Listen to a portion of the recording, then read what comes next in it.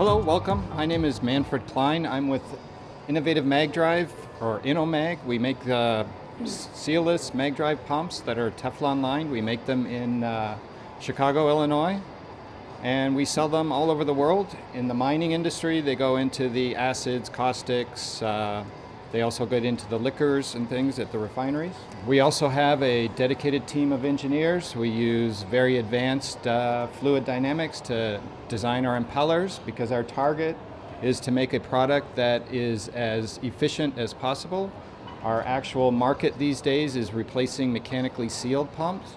So if you have a mechanically sealed pump that's less than about 120 degrees Celsius, and you have a double mechanical seal on it, odds are my pump is much more cost effective and you won't need the sealed pot life system.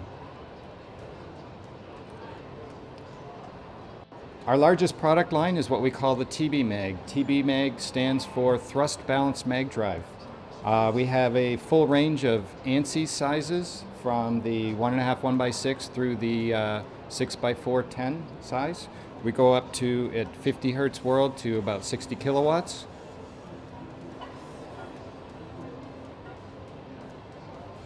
What's different on a mag drive? You have the magnet at the back that's driven by the electric motor. It transmits its magnetic field into the impeller. We have a graphic here, or video, that's showing the main flow path, the red flow going through the suction and out the discharge. That's the flow that you want to happen. We also have secondary flows that go around behind the impeller through the magnets and the bearings, and then around, it leaks around through the suction.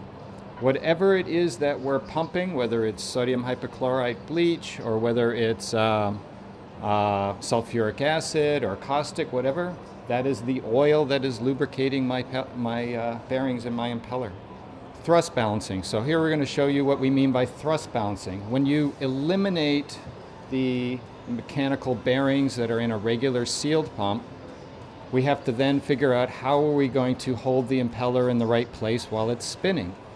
So we said, well, the radial bearings rotate around a stationary shaft, but the biggest forces are the axial forces. The yellow is low pressure of the liquid coming into the pump. The red is the high pressure of the liquid that the impeller has imparted to the liquid. But the green is an intermediate pressure, and we actually control that intermediate pressure. We have a set of silicon carbide rings, and I'll take this pump apart and pass it around so you guys can see what they really look like. That when the red liquid squeezes through those rings, it drops in pressure to about 1/4 of the discharge pressure. If the impeller moves forward, the green pressure is allowed to go lower, which changes the overall force balance on the pump, which pulls the impeller back. If the impeller goes back, the green pressure goes higher and it pushes the impeller forward. So it's a built-in control mechanism that allows the impeller to just float. We do that on all the pumps, whether it's our smallest pump or our largest pump. The impeller floats inside there.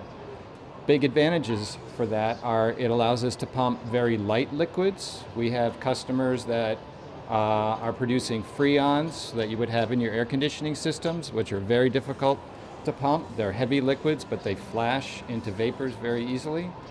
Being floating and not adding any heat, it works fine. It also allows us to handle into the higher horsepowers. So our pumps are made with a Teflon. Teflons are great materials from a chemical point of view. We can handle any pH range from the caustics through to the sulfurics, the hydrochlorics, whatever. You can have the same pump in a huge number of applications in a plant without having to worry about metallurgies and erosion and corrosion rates and stuff. But you have to then figure out how are you going to control the forces on the Teflon, because the Teflon is much softer and weaker than a stainless steel. So this thrust balancing lets us do that. When we have high horsepower pumps like the 60 kilowatts or 100 horsepower in my world, the floating actually saves about 50% the energy compared to other people's pumps. So we made it float or thrust balance so that we could handle a wide variety of fluids. But it also gave us the advantage that having the hard wear rings at the front and back of the impeller it constrained the solids that are always in real-world applications to being in the impeller and the casing area. None of them go back into the containment shell or bearing area where you could potentially lock up the impeller or whatever. That is what we're demonstrating with the funny aquarium running around outside there. We're just demonstrating that the impeller handles the solids and none of it goes back into the bearing and area. The clearance between those rings, and because they're silicon carbide, the clearance doesn't change over the life of the pump, is very small, 0.13 millimeters.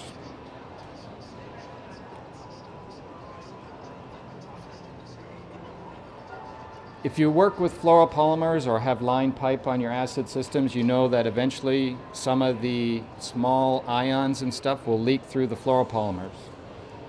The plastics themselves are not attacked by the liquids that you're pumping, but they do allow like individual chlorine ions or fluorine ions or things like that, the very small molecules or individual elements, to leak through.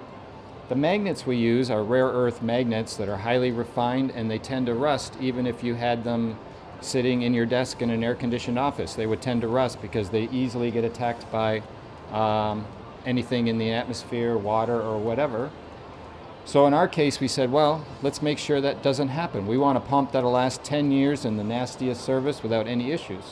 So we did three things. We have plated magnets, so they have a nickel plating on them to keep the first barrier. Then we do a stainless steel cover that's hermetically sealed and welded. And then we cover the whole thing with plastic, the fluoropolymer that's hermetically sealed again.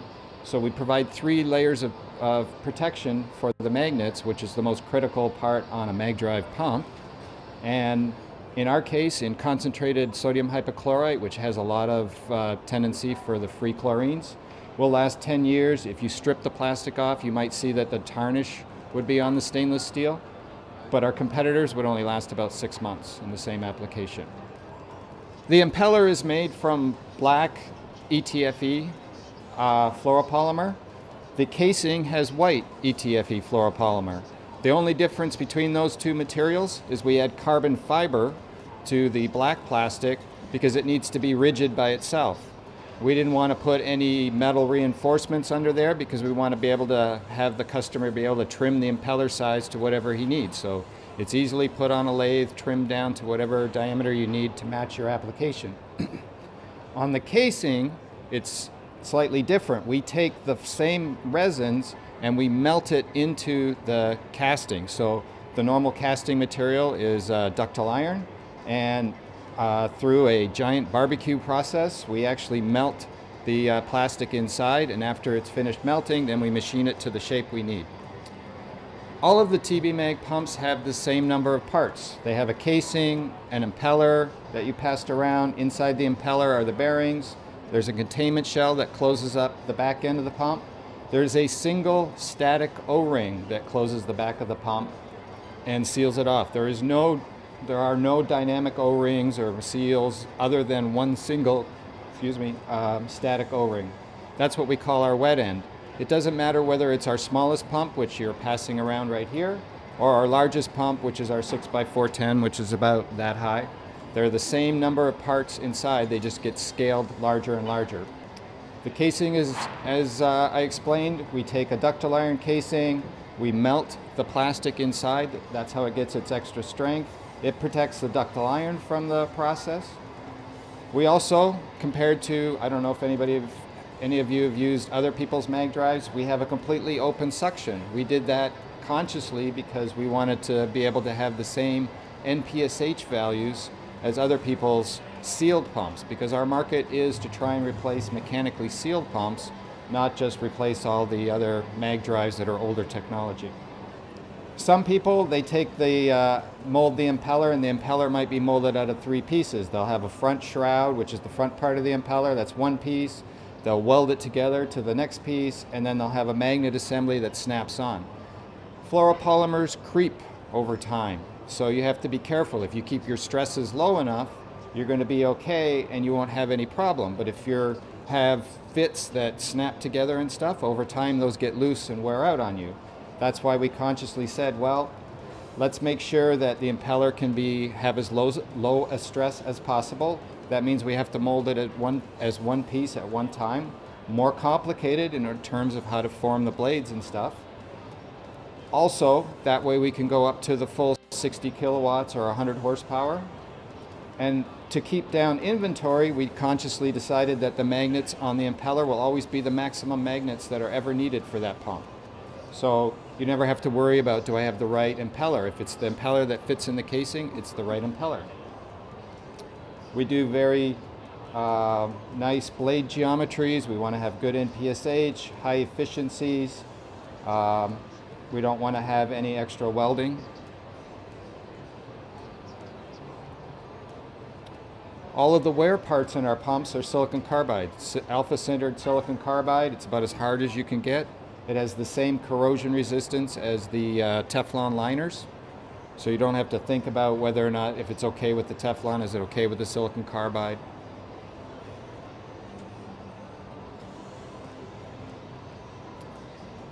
The impeller spins around a stationary shaft, which is held in the containment shell, which I'll pass around in a minute, and then there's just one single static O-ring. Most people prefer to buy our FEP Teflon with the Viton core, because then they can take, our distributors can say, oh, this pump can go into caustic, it can go into hydrochloric acid, I can put it in sulfuric acid. I don't have to think about whether or not it's going to be the right O-ring. We also offer it in other materials for customers who want that feature.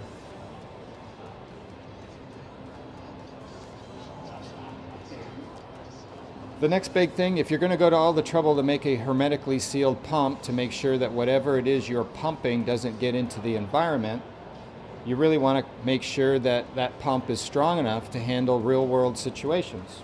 So in the real world, if you have our pump hooked up to metal piping and somebody closes a valve way downstream, or there was an air pocket and the pump gets turned on, you can have water hammer, just like you can have water hammer in your house when you turn on your taps.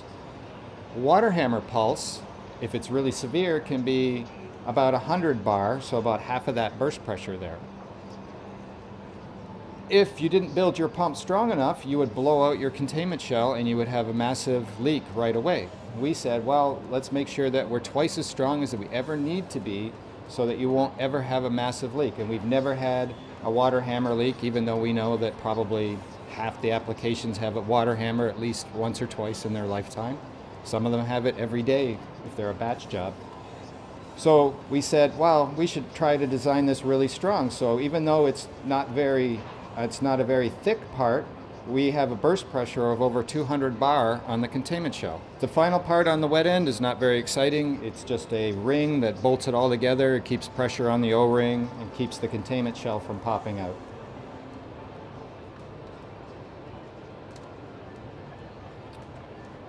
So that's the liquid end of the pump. That's the critical end, is how you design the part where the liquid contains. The rest of it is just straight sort of mechanics. So we have housing that has the magnets on the inside. That goes onto the motor shaft. The motor spins that. It has magnets on the inside.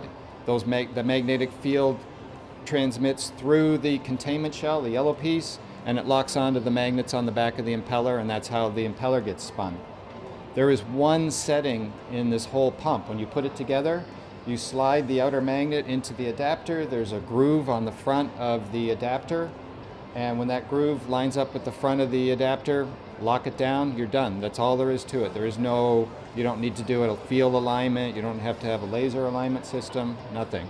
99% of the pumps we sell are what we call close couples. So you have a C-face or a D-flange motor. C-face in North America, typically D-flange in the IEC world. Bolt it up. When it's tight, it's done, no gaps. That positions the motor. On the other end, you put the magnets. It allows us to make a very compact arrangement. So it comes in handy in the corrosive world. A lot of times the base plates and stuff where we're replacing the mechanically sealed pump have eroded away. You don't have to go and fix it. The pump doesn't care. The pump's self-aligning. Everything bolts together and it's self-aligning.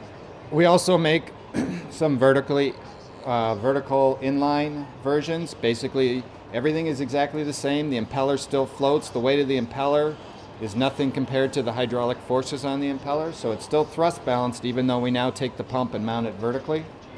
Basically, it's just a different casing. We put the lining in that casing. A lot of people in the oil and gas industry, on drilling rigs and things like that, where space is a premium, on barges delivering chemicals, they want the format like this.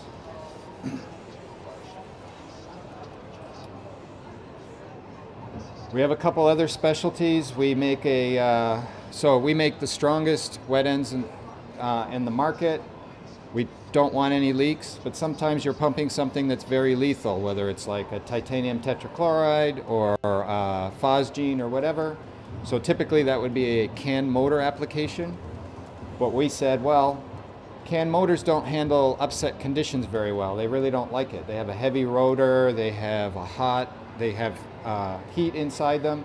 So we said, well, let's do it the other way around. We'll add a mechanical seal to our pump as the secondary backup system. So it's the standard wet end. We add some O-rings to it. We add a mechanical seal. So that provides the emergency containment if there's ever a problem. In normal operation, the liquid would stay in the green area, the wet end, like we passed around. But if there was ever a breach through the containment shell, it's then held in the adapter and the mechanical seal, and you would put a sensor on it. The number one way to make sure that your pump has liquid in it is a power monitor. This unit goes into the bucket or the motor control center or near the starter, and it measures the voltage, the current, and the power factor. So it's measuring the true power going to the motor. If the motor, when it's normally operating, say it's taking 5 kilowatts to operate, set the lower limit at maybe 3 and the upper limit at like 6 or something. And if it ever wanders beyond those ranges, it turns it off. A lot of times at truck unloading situations, they will install this, the truck driver comes up, he hooks up the hoses, he opens the valves, he turns it on, then he can go have a cigarette and a coffee, and this thing turns it off for him. We have heat jackets for customers that have thermally sensitive liquids. Also, a difficult thing if you're in the corrosive business is how do you measure temperature and get some values of what's going on inside the pipe. So we made a silicon carbide thermal well with either an RTD or a thermocouple that bolts into the drain of our drain flange of our casing. So it provides a very inexpensive way for customers to get some idea of what's going on in the liquid. Silicon carbide's nice because it has a good thermal conductivity and gives you good response time. You can see this guy outside. It's just different ways of driving the magnet. Doesn't matter to us as long as it spins and it's held in the right place. Thank you very much.